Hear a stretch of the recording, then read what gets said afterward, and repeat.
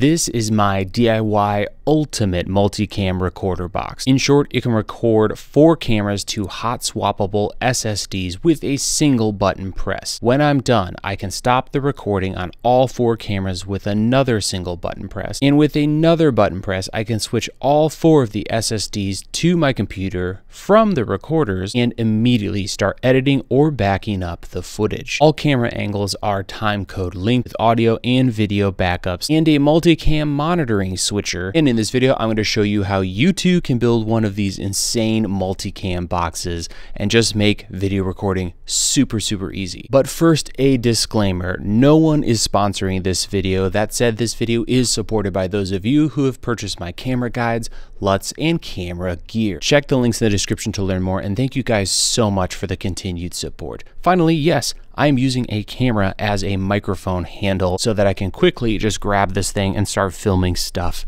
and still have my audio hooked up. Okay, let's kick this video off by demoing the case, then I'll get into how to make it all work. All right, it is demo time. I have the ultimate multicam, whatever we're calling this thing, on the desk. I've got 4 cameras connected to it. I already have it turned on via the switch on the back, which is right there. One switch to turn this entire beast on. We've got our 4 cameras plugged in via HDMI right there.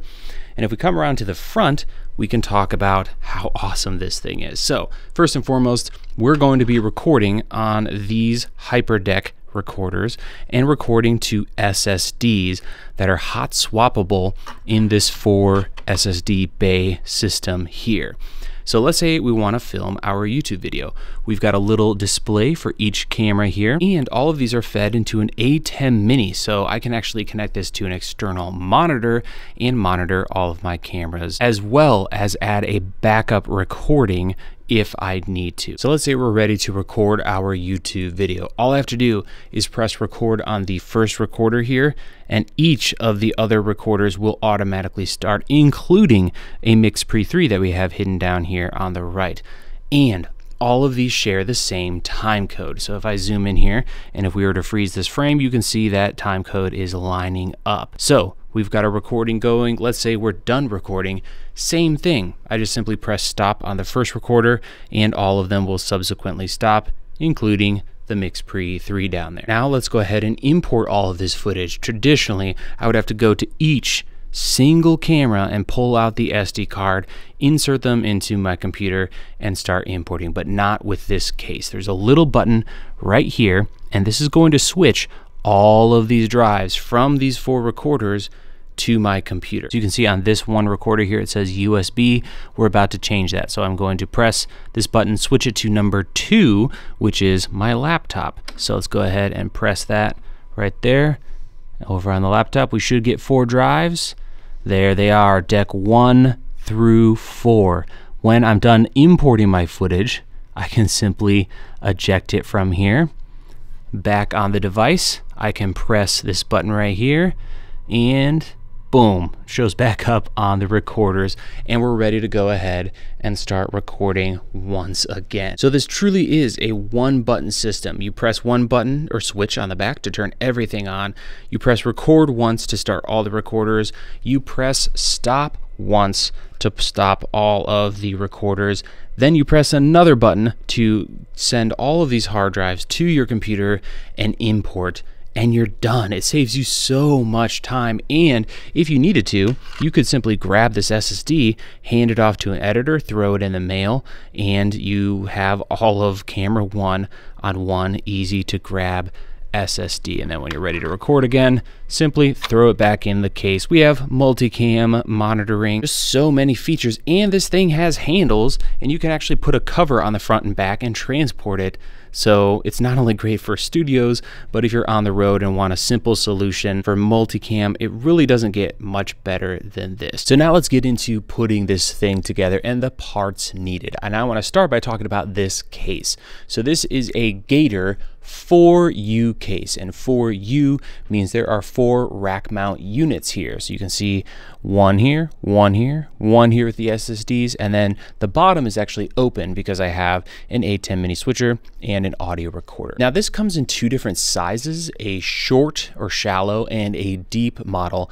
I would recommend going with the deep model. I went with the smaller case here, and it barely fits. All the stuff packed in here, it's very tight. So I would recommend the larger one, or go with more rack units. That would give you a lot more flexibility. You'd be able to put more stuff in here and just have more room to work with wiring. That's going to be a theme with this build. But as it stands, I do love the size of this thing. It's very portable. There's handles on the sides, and actually I'll grab right down here the covers that can go over the front and the back, and they just latch into place. So super heavy duty, really, really nice. And we have the ability to mount stuff to the front and the back. Next, we're going to talk about the recorders, and there are 4 of them, as you can see here in the first 2 rack units of this case.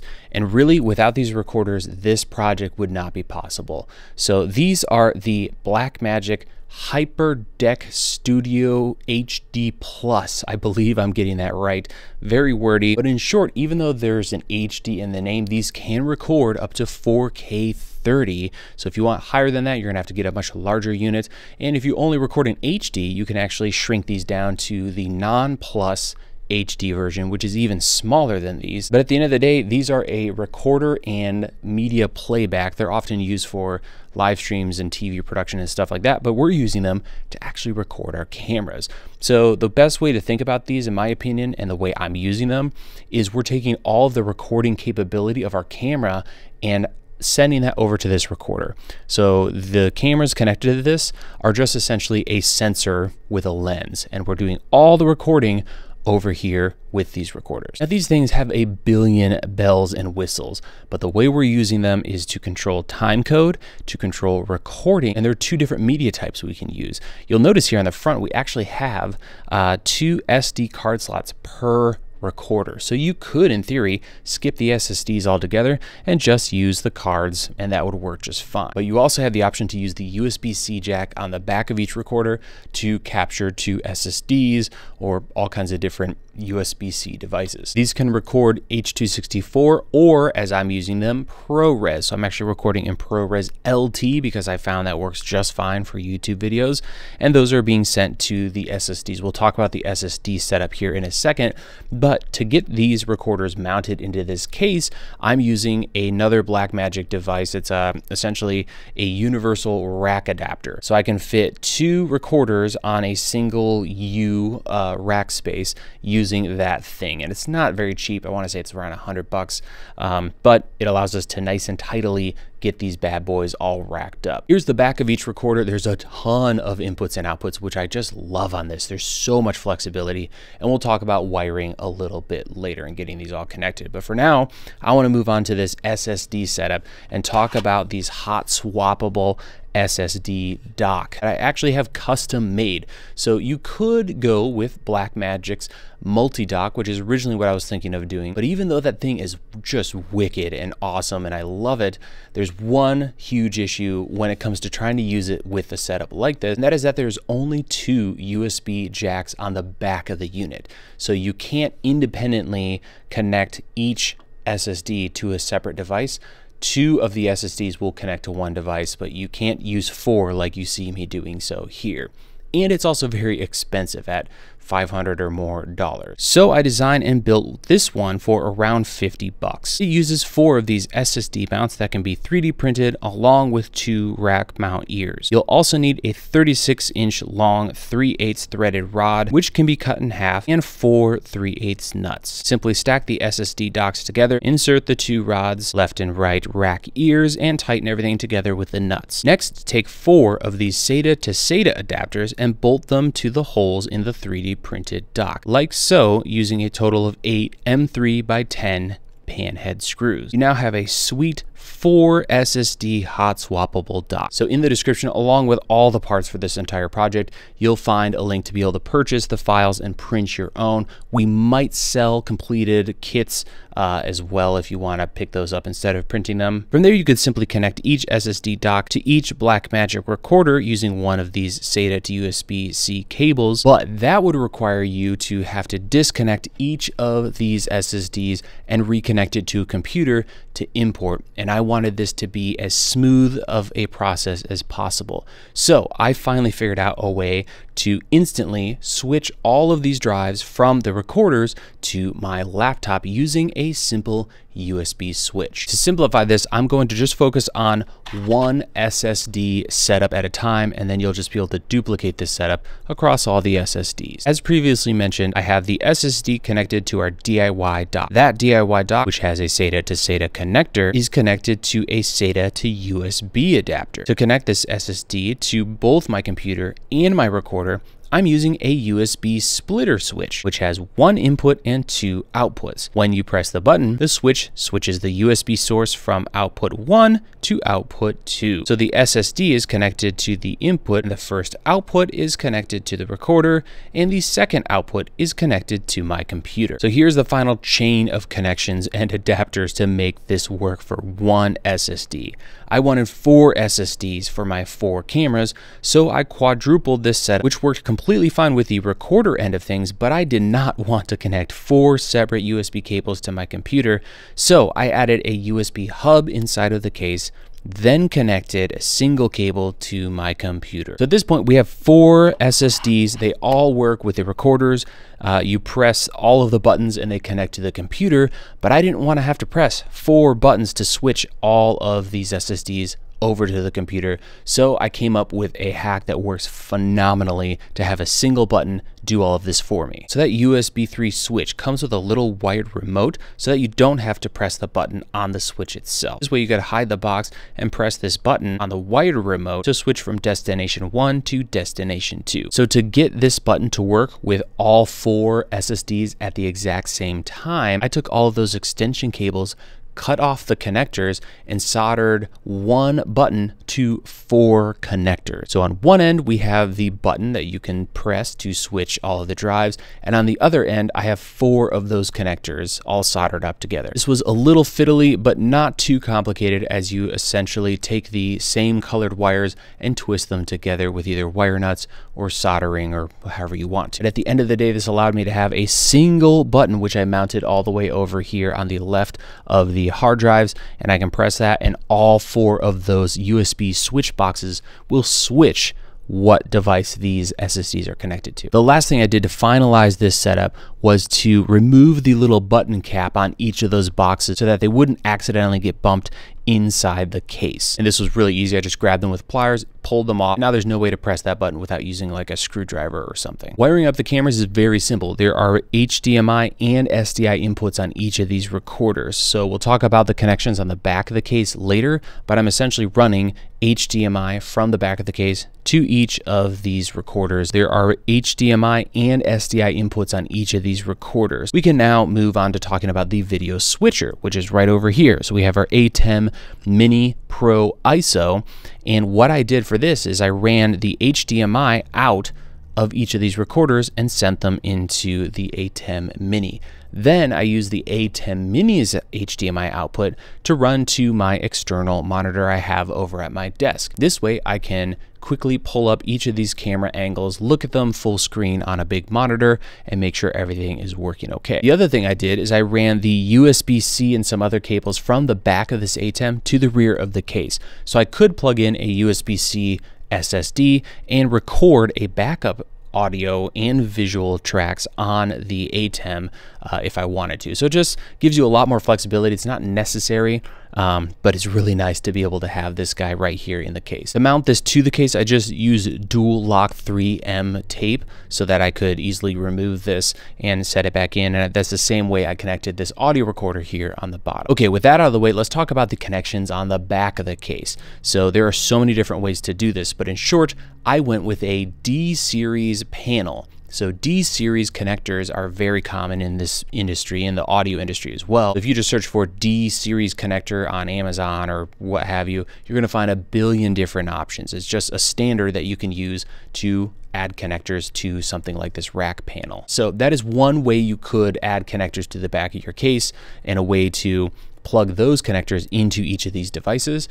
They are somewhat expensive though. So if you want to save some money, you could go with keystone connectors. So keystones just kind of snap into place. They're not as robust, but they're so much more affordable. So you could buy a keystone rack mount panel, and then go out and buy keystones for HDMI, USB, Ethernet, etc. So I labeled and organized everything with my 4 camera inputs on the far left, followed by all the audio connections to my MixPre 3. So XLR, 3.5mm jacks, and that kind of stuff. Then I have an HDMI output from the Atem Mini to be able to connect an external monitor, followed by USB jacks for the Atem Mini and the master USB out. So that USB jack actually connects inside of the case to my USB hub or switch where all of these USB, SSDs are connected. So I can send one cable out to my laptop. And finally, there's an Ethernet jack on the far end so that I can connect all of these devices to my computer and control them using Blackmagic's Atem software. We'll get to that here in a second. But right now I want to talk about power.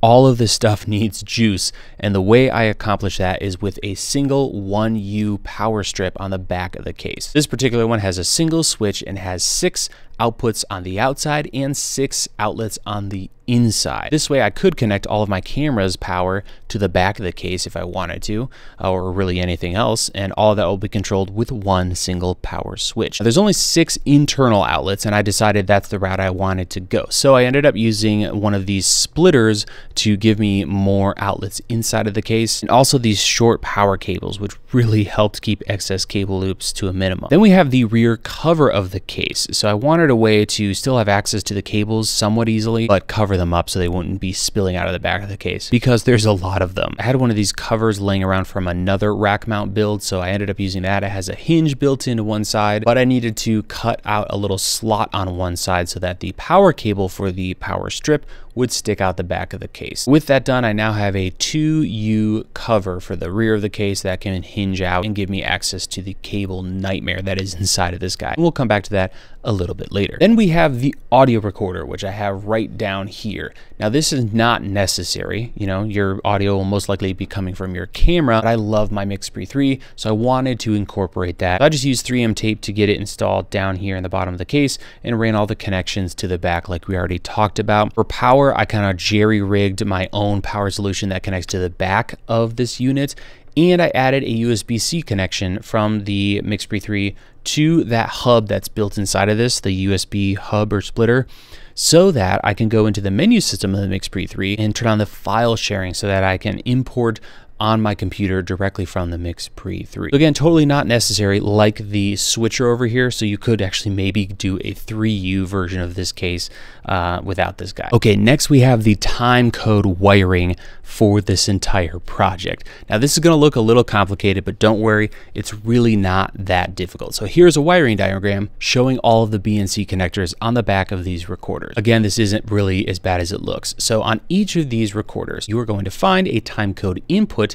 and a timecode output, as well as a reference or ref in and ref out. In short, we are very simply going to be daisy chaining these devices so they can communicate together. So I picked up a bunch of these cheap BNC connectors from Amazon and then started by connecting the timecode output on our first recorder to the timecode input on the second recorder. So this first recorder here is going to act as our kind of timecode clock, and it's going to feed timecode to all the other devices. So next we need to connect our second recorder to our third recorder. So we're going to go out of the timecode output on the second recorder into the timecode input on the third.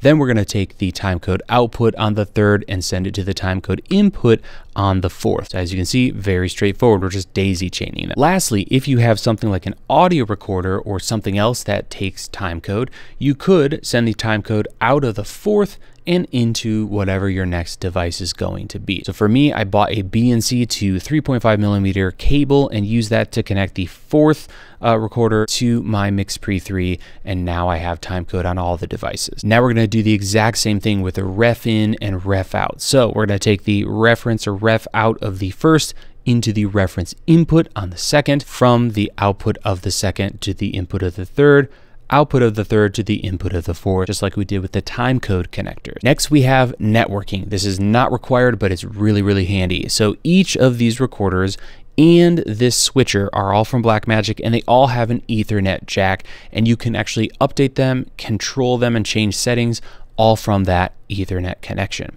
So instead of running 5 Ethernet cables out of the back of the case, I decided to install a small Ethernet or networking switch inside of this case. So I use, I believe it's a TP-Link 8-port, and then I ran a short Ethernet cable from each of these devices to that switch, and then connected a 6th cable that runs to the back jack on the back of the case. From there, I can run a single Ethernet cable from the back of the case to a computer, and now I can use Blackmagic software to pull up each of the decks. I can go in there and change all kinds of fun settings like adding LUTs.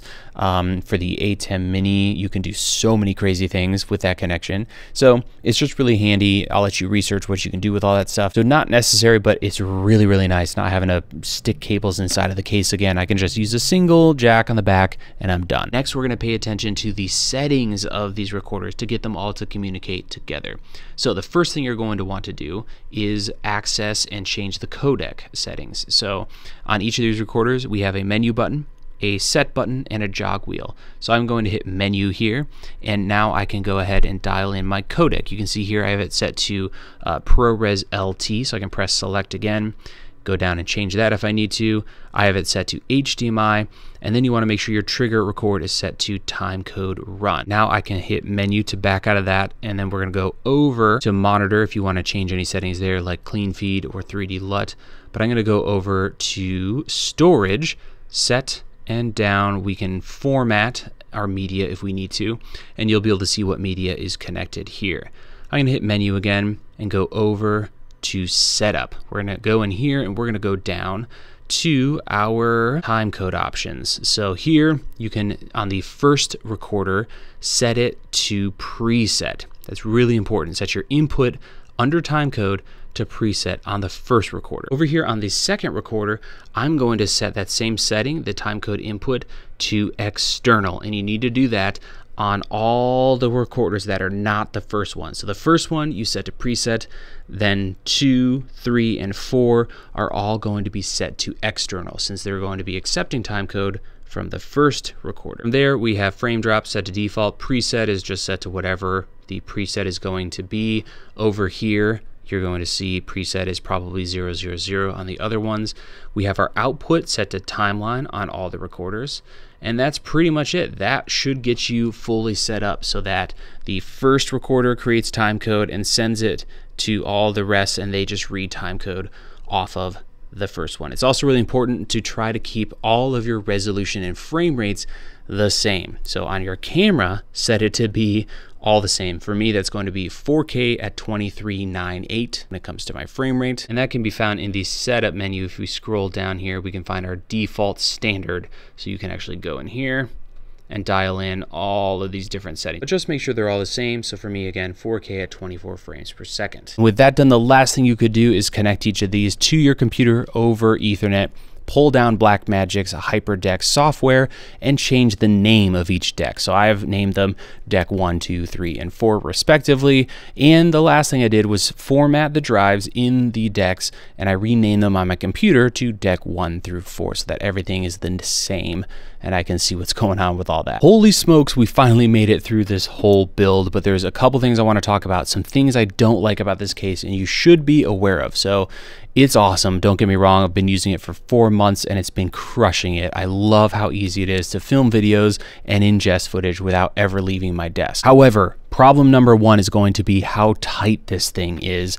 If I show you the back, it's a nightmare back there with all the cables. It was super difficult to get everything to fit this case. Like I said at the beginning of the video, I would recommend going with a deeper case or a larger, taller case. So maybe a 6U or 8U or just something completely different there. This is pretty tight and it was really difficult to get it all installed in this smaller case. The next problem is heat. This puppy makes some monster heat on the inside of the case. If I put my hand on the top here, especially right in the middle, it is pretty darn warm. Now, I've not had any issues with that. Nothing has broken. There are fans on these to keep them cool, so I haven't had anything break, and I've had this thing run for about half a day without any problem. So I don't know how long it would handle a 48-hour stream, but it does get warm. Now you could solve that by maybe instead of having these devices here at the bottom, you could put a fan in there to suck cool air in and spit it out the back or something like that. But keep that in mind. Again, going with a larger case will help with this and give you more room for fans and ventilation, but it does get warm. And the next thing is going to be noise. These have fans. I don't know if you can really hear them. I'll stick the microphone right up in there. I've really not noticed them with my particular recording setup at my desk, and keep in mind this thing's been just off to the side of where I sit when I film, but I've not really had any issues with that. But if you have, you know, a less than ideal microphone placement, you might pick these up. So again, not a huge deal, but something to keep in mind. And the last con is this thing is really heavy. Even though it's small, it's so dense. So I wouldn't want to be lugging this thing around a lot. And that brings me to version 2. So I love this thing so much. I can't understate how amazing a single button to control recording and ingesting your footage is. However, I want to take all those cons and fix them in version 2. So I'm actually going to be building a new version of this with a computer install, and it's going to sit over by my desk. So it's not going to be as mobile as this. This is awesome because you can pick it up, move it around, throw it in your car. This other setup is going to be a lot more permanent, but in that newer version, I have a couple things I really want. The first is going to be a larger size so I can fit a computer in there as well. I'm thinking of switching my entire studio to SDI instead of HDMI, so that'll be a big part of this case. On the new unit, I'm going to have a cooling system, or at least better cooling than this compact version. And finally, I'm going to install a UPS, or a battery backup. So if the plug gets pulled or something happens, all these devices keep recording even though there's no power. So that's the setup I use for my computers, but I want to install something like that for this guy. So I'm editing this video. I also have a cold, sorry, but I just realized I never talked about pricing. So let's take a look at a spreadsheet where I kind of group different setups together and we could talk about what this thing could cost. Okay, so I have a simple spreadsheet here, and obviously the price of this thing is going to vary wildly depending on what you put in the case. But obviously we need a case and power, so I'm going to check that box, and that's around $200 for the case and the power strip on the back. Next we have the recorders, which is about $750 per recorder. That includes power cables, SDI cables, and things like that. So you could start with one single recorder and build this up over time. So let's take a look at that. We're also going to add one of these rack shelves to be able to mount it in the case. And then the SSD switch system, that's around $40 to add the button and all the stuff we need to wire that up. Then you can choose between D series and Keystone for your connections on the back. And the price I have here is for, you know, like 5 HDMI and a bunch of other things. So as you can see, D series is more expensive. Keystone is more affordable. Let's stick with the budget-oriented build. And then we have the Atem Mini ISO and the MixPre 3. Both are not necessary, and MixPre 3 is $900. And this would get you up and running with a case build. Now, over time, you could add more recorders. So let's go full send here. We'll do 4 recorders. We need 2 rack shelves for that. 4 SSD systems. Let's switch over to D series instead of Keystone. And now we're at $3,500 roughly. So this is what things look like when you add all 4 cameras. And of course, if we want to go crazy, we can add the Atem Mini for around $4 grand and the MixPre 3. I just realized networking is not on here, but that would only add $30 to $40. So this is what you're looking at for pricing. Obviously not cheap, but you can start with a single recorder and for around $1,000 get up and running. So that wraps up this insane project. All of the links to everything mentioned will be down in the description below. Thank you guys so much for the support by purchasing gear via those affiliate links, by buying my LUTs and my camera guides and our custom gear like this super sweet thing, which is coming out soon, the CineBack Pro for the FX3. I cannot wait to get this thing out to you guys. It's got power, all kinds of cool features, so stay tuned for a video on that. That's going to wrap up this, what I imagine is a freakishly long video. Thank you guys so much for watching. If you have any questions, hit me up in the comments below. Hope you have a wonderful rest of your day, and we'll see you in the next video.